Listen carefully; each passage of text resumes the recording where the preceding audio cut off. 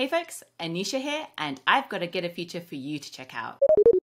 So at GitHub, we've been shipping a ton of new features, and for these videos, we're going to hear from the people behind these features and see a demo of them too. So today I'm joined with Lauren, who's going to be telling us more about task lists. Lauren, over to you. Thanks, Anisha. Yeah, like she said, my name's Lauren Brose. I'm a senior product manager at GitHub, focused on the issues space and all things planning and tracking. And so today I'm going to be talking to you about task lists, which is kind of our newest set of functionality that's meant to help you track a set of work to completion and kind of break down your issues into those smaller tasks.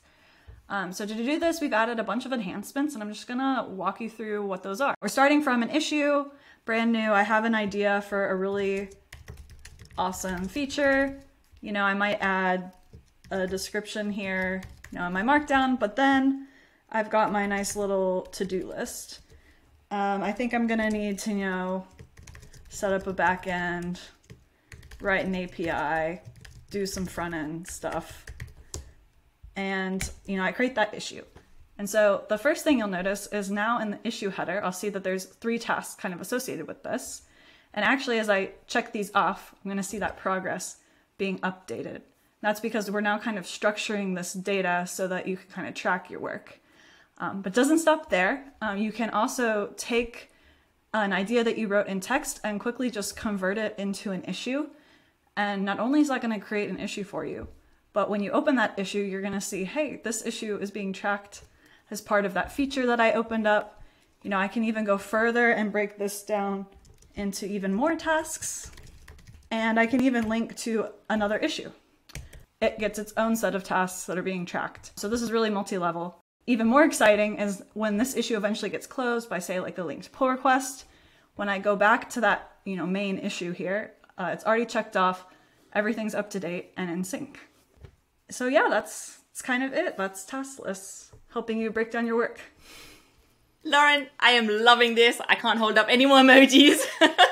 So I'm loving how easy you've made this really like planning in GitHub. I can see a lot of folks, you know, literally picking this up and start using it straight away. So I've got a couple questions for you then. What are some ways development teams can really start using task lists for their planning? So I think the kind of key scenario for teams is kind of creating these like epic-like issues. So, you know, you're detailing the outcomes that you're trying to achieve for your software project, bringing together a set of feedback or other kind of feature requests and context.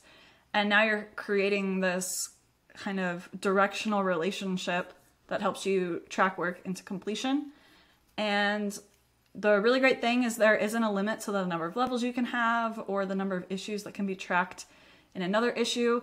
So you're really creating this kind of graph of work that's super flexible and actually captures how planning kind of shapes up in your software development project. Great, that's pretty cool. So another question for you then. Is there going to be an API available to pull this data? Yes, so the great thing about this relationship is even though it's in Markdown, it's still structured data. And so you can actually fetch the issues that are being tracked as part of an issue or what like the parent issue is through the GraphQL API. We've got one in beta that lets you kind of read this information as well as the progress counts for a given issue. And, you know, based on the current beta that we're in and feedback we hear in the GitHub feedback repo, we'll add more to this API or, you know, improve upon it. Great. Thanks so much. So folks, go ahead and check out this feature and let us know what you think about it. You can drop your comments down below, hit us up on Twitter, or share your feedback on support community as well. So thanks again, Lauren. And folks, stay tuned for more checkout videos coming your way very soon.